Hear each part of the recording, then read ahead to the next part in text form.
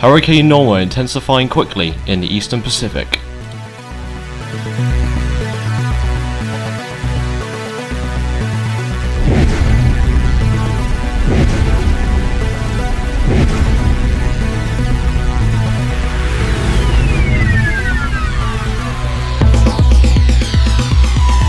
So here is Norma, as you can see on the screen, now a Category 1 on the Saffir-Simpson hurricane wind scale, with a position of 15.3 degrees north and 107.9 degrees west. It currently has a wind speed of 80 miles per hour, which is 130 kilometers per hour, a pressure of 984 millibars, and is currently moving north-northwest at 340 degrees at 7 miles per hour.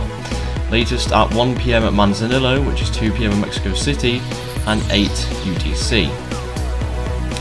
The wind fields for the storm look like this: 120 inside of the northeast quadrant, 90 inside the southeast quadrant, 60 inside the southwest quadrant, and 120 inside of the northwest quadrant.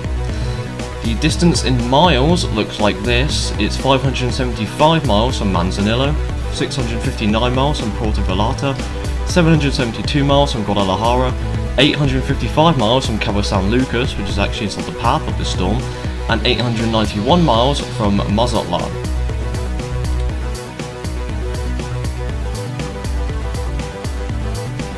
So then, the storm has a max sustained winds of 80 miles per hour. The ATCF and Force 13 have it at 80 miles per hour, and SATCON and the NHC have it at 70 at this current time. The cone, as you can see, will head north-northwest before then heading northeast, and it will intensify to a major hurricane very soon before then heading off towards the Baja California Peninsula, and it looks like it will very quickly, rapidly intensify before then dropping slightly before heading towards the peninsula.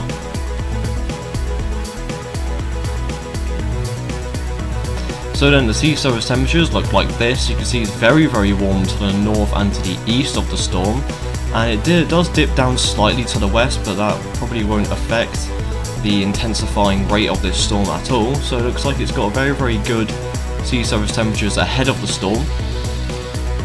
Right then, so the multi-model diagnostic comparison looks like this. You can see the peak there on October 20th, the GFS falling a bit behind in the other models, but it's a relatively similar peak point there.